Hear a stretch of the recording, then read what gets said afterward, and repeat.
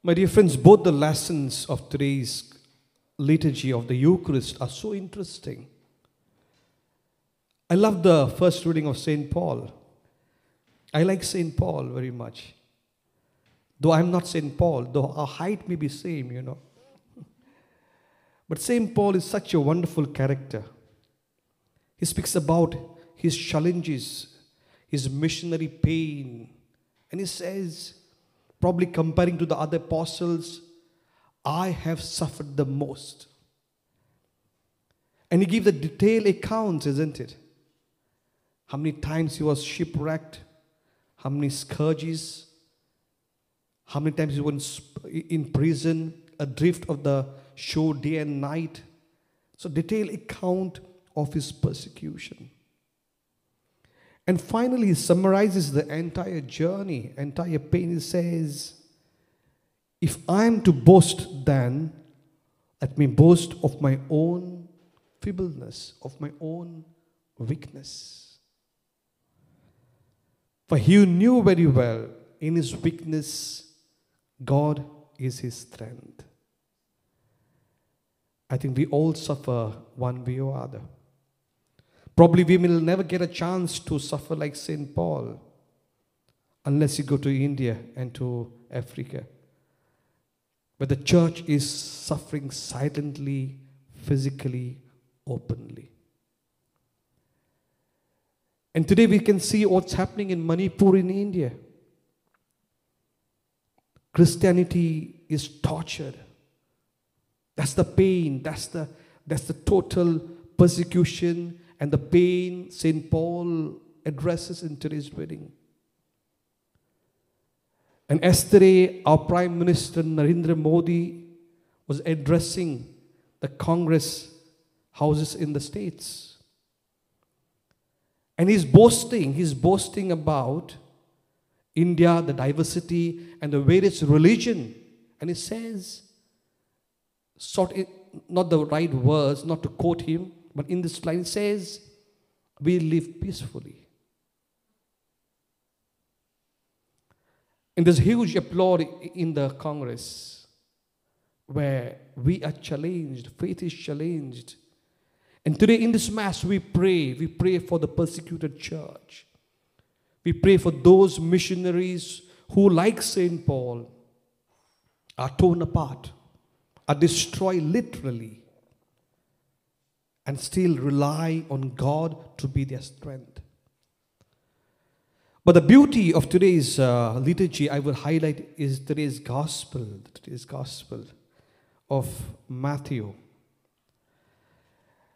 And it starts, Jesus telling his disciples, he says, do not store up treasures for yourself on earth. Why?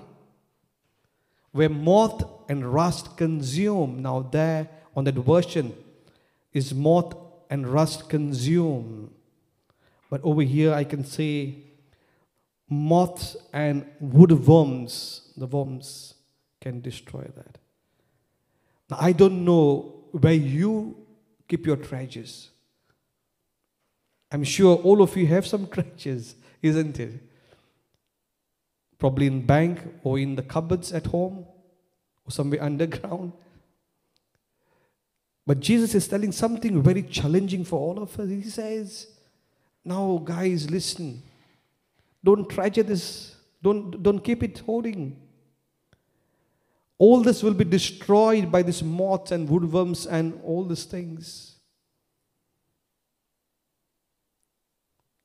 He's not against riches, no. He's not against those having money, no. He's against losing the balance. The last line of the first verse, that is, where your treasure is, there will your heart be also. That is very, very important. Where your treasure is, there will your heart be also. Now, I love this miracle of Saint Anthony. You might have heard it time and again, but let me break open to you once again. Saint Anthony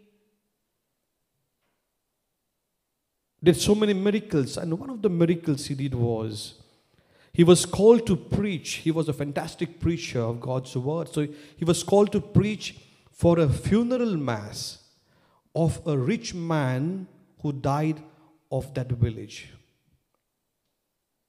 A rich man, sort of a bit of miser, was not very charitable towards others, probably hoarding up riches for himself. But because he was rich, they called the top priest, the top preacher, Saint Anthony. And so the body of the saint, of this rich man, is just in front of the altar. And Saint Anthony is preaching from the pulpit. He says, you see this man lying in this coffin? In his body, there's no heart. There's no heart. And the people are astonished. They're surprised. They say, what this man is saying. He says, well, if you doubt, you can open his body and check whether his body contains his heart. And so those people open his body and try to find his heart.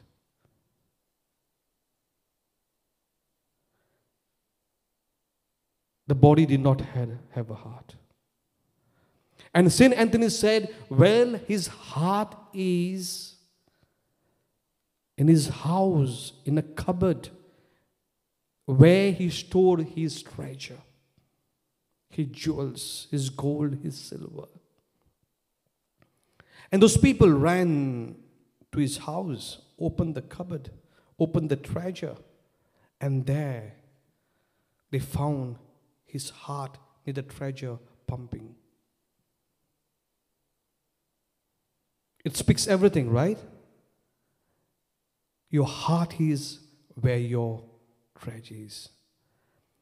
Now for a moment, just put your hand over the chest and check whether your hearts are in your body. Okay, yeah? Hope they're not in your banks. I mean, this gospel is so practical, isn't it? We fail to find the real treasure. And when we see our young people, our children, sometimes our parents and ourselves, what is our treasure? What Jesus is reminding his disciples? He's telling us the focal point is the Eucharist. This is the treasure. And this we see in the entire journey in the New Testament. Zacchaeus, the tax collector, was hoarding up riches, isn't it? Taking extra taxes. And still he was not happy until Jesus said to him, come down. Come down. I will show you where is the real treasure. And Zacchaeus came down. Come, let's have a meal together. He found the treasure. Mary of Magdala, oh, what a life she had probably. And entering the house of Simon the Pharisee, she falls at the feet of Jesus Christ, wiping his feet with her hair. A call for repentance and for herself. That is the treasure that Jesus, a change, the precious treasure she found. And the woman at the well, the Samaritan woman, who was trying to find treasures through different men, could not find the joy within until Jesus quenched her thirst.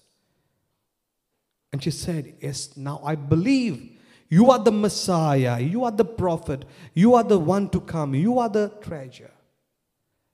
And then she runs to the village. I found the Messiah. Well, in our lifetime also, we have the wonderful example of Saint Francis Xavier, who was trying to capture the world, until he found Jesus through Ignatius of Loyola. We have Francis of Assisi, give up everything, the wealth, everything away to follow Jesus, the real treasure. And so, my dear friends, today we need to discover what is the real treasure. I mean, this is a challenging question for all of us, and especially for young people today. Do they realize what's the real treasure? So probably it all starts with the small toddlers nowadays, not even able to hold the phone in their hands, but beautifully they do like that, isn't it? They browse, little as the small chair, and they think, I have found the real treasure. I have found the entertainment, and mothers say, you have it, don't disturb me, let me cook. And as they grow a little higher in their age, we give them a bigger thing, the pad, isn't it? The iPad and whatever it is. And growing a bit bigger, they want something called the apple, isn't it? Not the eating apple, but all these gadgets. And definitely, immediately, in that youthfulness, probably the moment they get a chance to work, unfortunately, they embrace this work only to get some money, to have a own vehicle. And nothing can stop them now. And so, unfortunately, the society is diverting away from the different treasures. Here is a gospel that we are all called to pray for ourselves and our children, that they may find the real treasure. I only pray, I only wonder if they really understand every Mass is a real treasure. If you really try to find this Mass, search this Mass, search the holy sacrifice of the altar, the Eucharist, there's nothing beyond this Mass. This Mass is a real heart of God, where He pours His blood to wash away our sins. This Mass is a Good Friday of forgiveness. This Mass is a joy of thankfulness, and do this in my memory. All of us need to discover the Holy Eucharist. All of us need to discover our real treasure. It is an uphill task for all of us, whether we are parents, grandparents, children, young people, youth. But unless we discover Jesus,